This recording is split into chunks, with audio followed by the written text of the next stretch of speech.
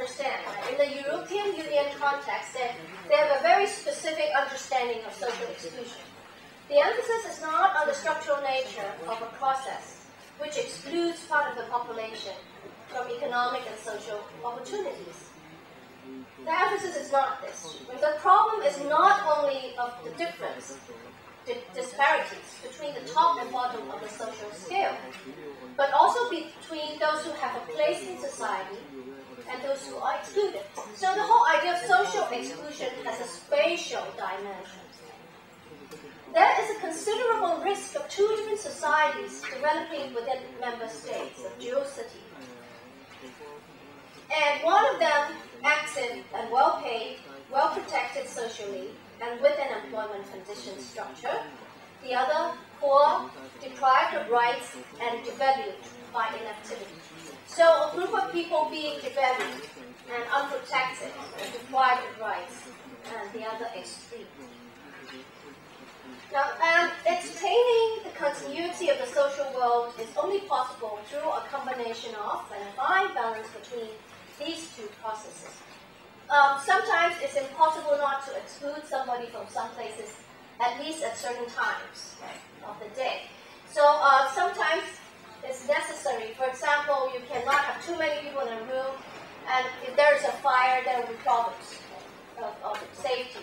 So there are certain times, however tolerant your city is, you need a certain sense of exclusion. But you also need a lot of inclusionary activities to maintain a sense of community, society, and social cultural network. So at the individual level, it is about these two processes, right? Seeking privacy without seeking social interaction would lead to isolation. For example, sometimes people need privacy, right? The design of space would have to allow people some privacy. For example, a married couple or a student wanting some quiet time and space to study, right?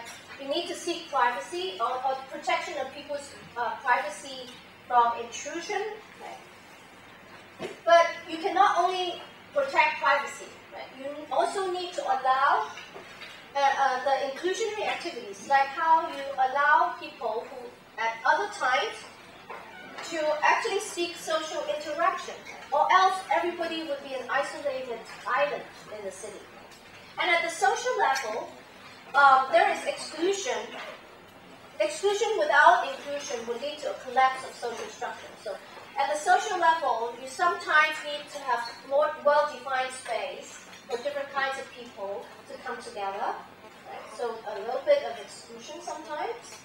But at the same time, you need to allow people, otherwise, to be able to include each other, or else your social fabric, social structure would collapse, and you would have a very, very alienated city. Now, there are basically three big dimensions of exclusion. Right? The first, very obvious, economic exclusion. The main form of inclusion is access to resource and employment.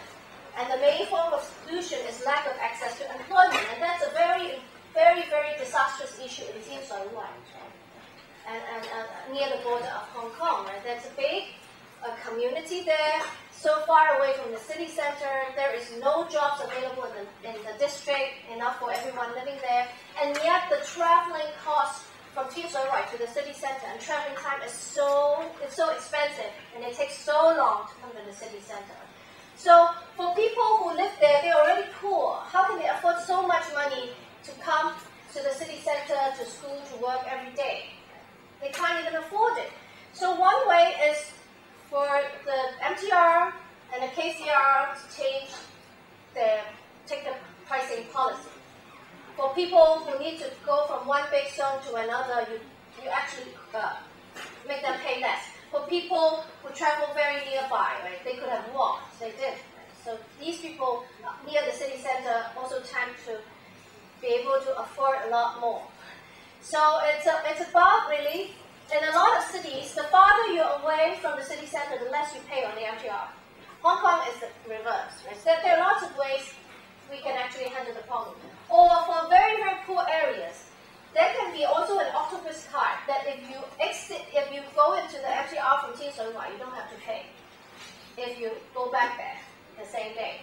See? So And it's a way, right, for people who just go there to do something, or monthly tickets for people. If you actually have a big discount for people who like the ferry, right? You have a monthly ticket, and or you pay a lot less if you leave Tinshui-Wan and at the end of the day you go back there on the same day. So within 24 hours, if you leave and come back to Tinshui-Wan for 24 hours, you get a big discount or even free traffic. So there are lots of ways to allow people to do that, because a lot of times people in Tinshui-Wan, they cannot afford the KCR and MTR, right? So they can only afford the bus, and the bus takes so long. So it saves them time, it saves them money, it would allow them to come into the city to work. No, the bus is also very expensive. If you take the bus from Tinshui-Wan to Central, it costs you a meal. 1 meal. The price of 1 meal, 1 lunch. Oh, one lunch. Okay. So this is economic exclusion can happen in lots of ways, like transportation and so forth. Right? Time is an economic factor as well. So marginalization and long-term exclusion from the labor market would lead to an absence of opportunity for production and consumption, and it becomes a serious form of social exclusion. So this is when you plan and design a community, right, these things have to be considered, which is definitely not considered in the planning of Tinshui-Wan.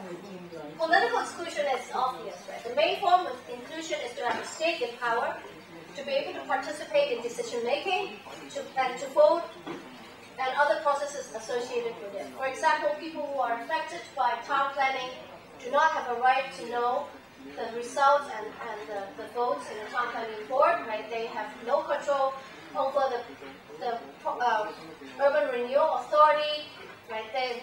All the decision making is not participatory. The main form of social exclusion is a lack of political representation in all sorts of ways, from a committee, a board, to the larger legislative realm. So there is exclusion through underrepresentation, for example, of women in parliament and electoral and government, right? A complete exclusion of immigrant groups from political decision making, and we have so many in Hong Kong.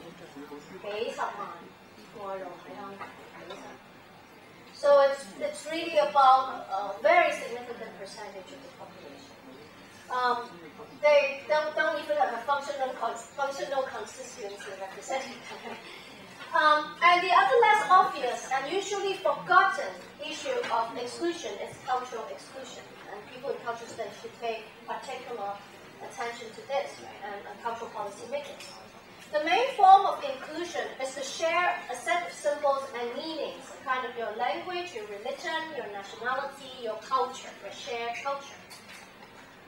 The way individual and group identities are formed are through association with patterns of consumption and cultural production, cultural consumption, and from necessities of daily life to cultural products, like visual culture, the aesthetics of social behavior. These have become essential parts of social life, the symbolic meanings in your culture. The main form of exclusion is the marginalization from these symbolic culture, meanings, rituals, discourses. Exclusion from the mainstream symbolic order, for those people who have been studying the theory classroom. So this is very often and persistently experienced by minorities, right, whose language, race, religion, and lifestyle are different from those of the larger society. And in Hong Kong, we have actually a long history of racial minorities living with us, and our education system and everything else are really not accommodating their needs. So exclusion, as I already said, had a very clear spatial form. And there are multiple dimensions of social exclusion which often manifest in spatial form, like the deprived inner city or the peripheral areas. Right? Deprived inner city would be inner city areas like Sam Shui Po, right, the older inner city, which are deprived of a lot of things that are available in better planned